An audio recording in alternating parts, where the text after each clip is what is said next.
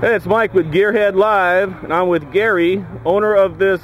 What is this, Gary? It's a 1913 Fiat 9-liter 4-cylinder speed model.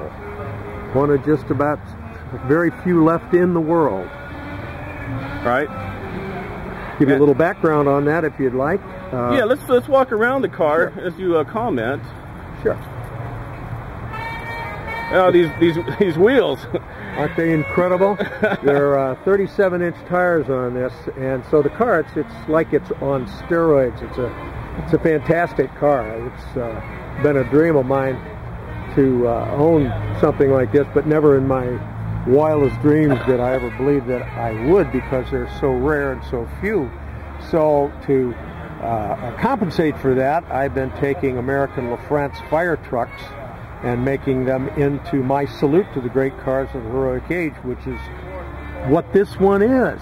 So it's very exciting to have it. We brought it today for the first time out on the freeway, and we brought it over at 65 miles an hour. It's on the telltale on the Speedo, which is just incredible for something that's 97 years old. And when this car was built in Poughkeepsie, New York, by the way, it's the first foreign car company to ever build cars in the United States, and that was Fiat from 1910 through 1915, and they built about 530 some odd cars, and of that they were both 6 cylinders and 4. This being the sport model that was raced by greats such as Felice Nazzaro and some of the greatest drivers of all time, and won Grand Prix and races both here in California, all over the United States. Just a fantastic old gal, or boy, whatever you want to call it, I guess. Just an incredible car to drive. It has 4 speeds. So this is the first time that we've actually had it at in 4th gear, because it's so low geared that in 1913 they were guaranteed to do 70 miles an hour, and at that time there were no paved roads in the United States. Oh, so that's if you could get the cows and the sheep and the people out of the way. Yeah, be careful, huh? Yeah. It's going around this way. Sure.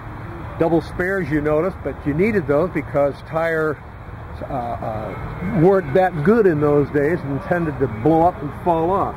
Well, plus no roads, all that debris in the way. You can see the cockpit is, we'll be coming to that in a minute, is very, very stark.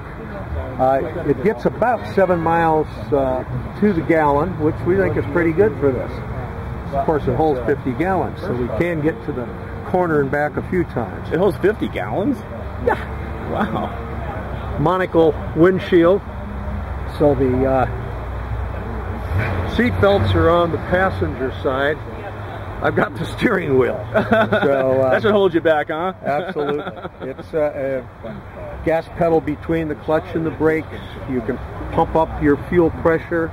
It does have electric headlights on it, which it didn't originally because it was 2 years before electricity came in on headlights as a standard type of thing, so this had a settling, and that had been switched over to electricity sometime after World War I.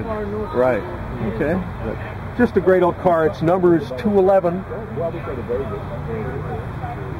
You can see it's a kind of a complicated thing in some respects.